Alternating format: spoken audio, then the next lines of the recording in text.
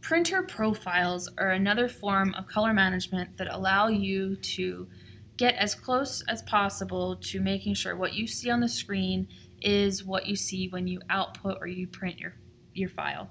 And for our class, at the end of the semester during Project 11, you'll be required to export your files to various file formats, and then you need to print 3 of your favorite projects from the semester. You're going to print it on a photo quality inkjet printer, and you're going to use photo paper. And so I'm going to show you the settings that are literally for the printer that we'll be using if you come to campus to print. But it's the same idea. You'll just translate it for the printers that you're using. And so it's a couple stepped process. You can't just hit file print and hope it works. You need to have a realistic expectation of what you should be seeing. And so the first thing that you have to do when you're ready to print is you need to proof the print. So you could print it and you could say, oh, what does it look like? Or you could do what's called a soft proof. And if you go to the View menu and Proof Setup, there are some preset choices that you could make. But what you really want is you want a proof that's aligned to your output, right? So if you are proofing for commercial offset printing and you chose the swap standards, and we learned about that in the previous demo, if you're choosing the swap standards, you want to proof on the swap standards.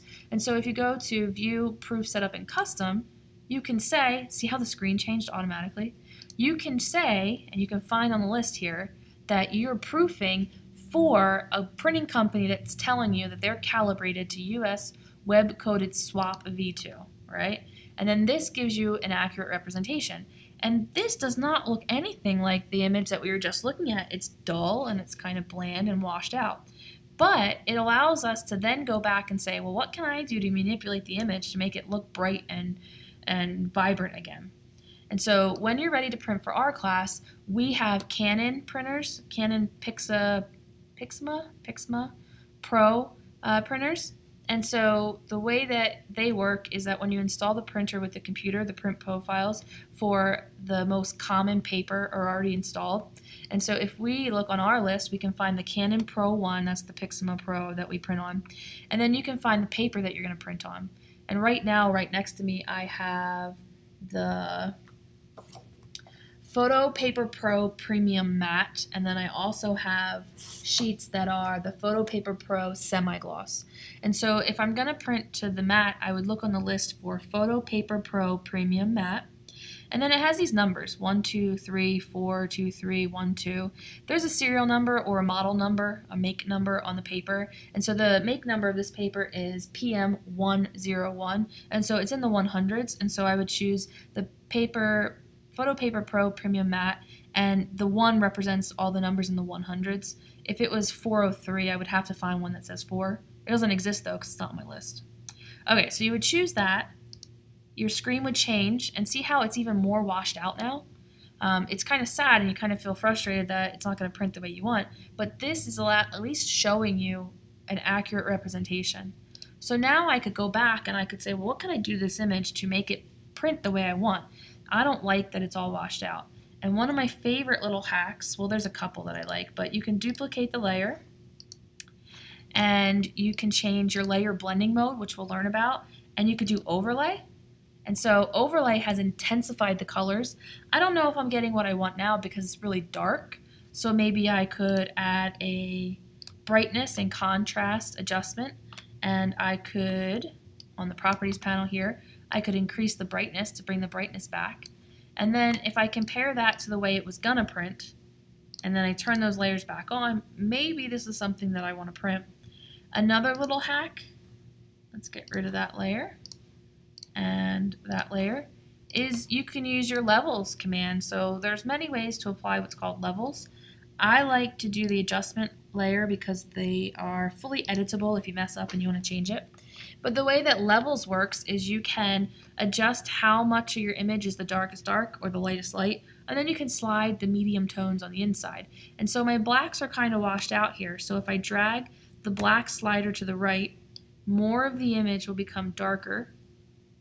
And so I'm getting darker darks if I wanted to print darker darks. And then you could slide this medium slider in the middle until you get the bright color that you wanted from before. And so now I can compare kind of the washed out version to the version that it will print almost identical to this.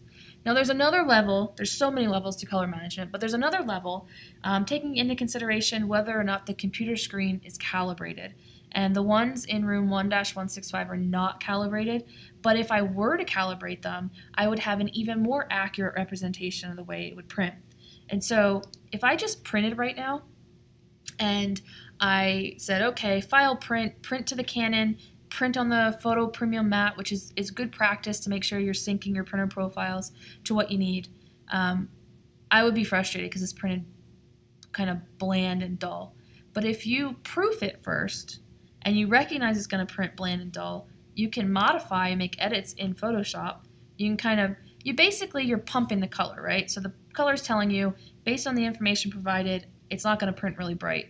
But I've pumped the color back in, and so if I was to turn this off, it might look way too bright. So if you go back to View and Proof, I can put it back on Monitor RGB, and now it looks kind of intense, like my eyes hurt, it's so bright. But that's because on screen, this is what it would look like on a computer screen. But proofing it, I'm saying, what would it look like if I was actually printing it on the paper and the printer that I'm actually outputting it on. Okay, I must have hit something weird because it's a little trippy right now. So I'm going to hit cancel. But now I can see how it would actually print. Okay, so for right now, you don't have to be able to do this, but you should recognize that it's important and that it exists. During Chapter 24, we'll cover this again and we'll cover it in more detail.